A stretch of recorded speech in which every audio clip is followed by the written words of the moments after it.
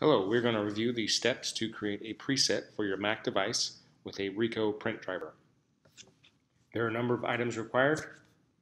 You must have the print driver installed, you must have the print queue set up, and you must be an admin on the Mac. So let's get started.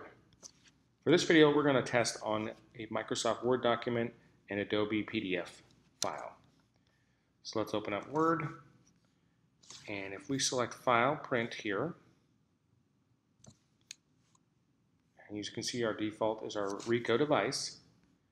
And for example, we want to set this device to print color and two-sided. So from here, there's our color mode. Select the layout button. Select short edge or long edge. For this video, we're going to select it long edge.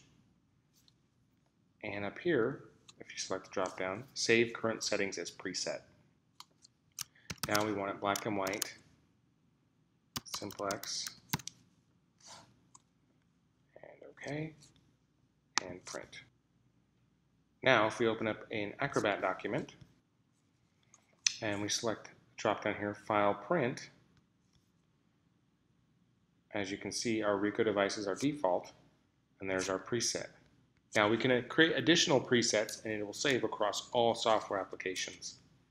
So from here, if we want to select layout and we want to select no two-sided printing, and under printer features we want to go to black and white,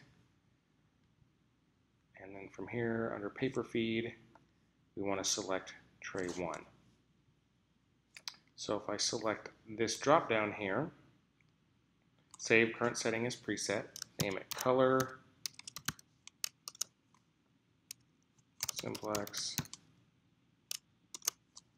and tray 1.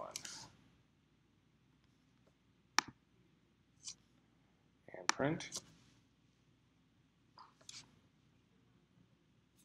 That completes our video.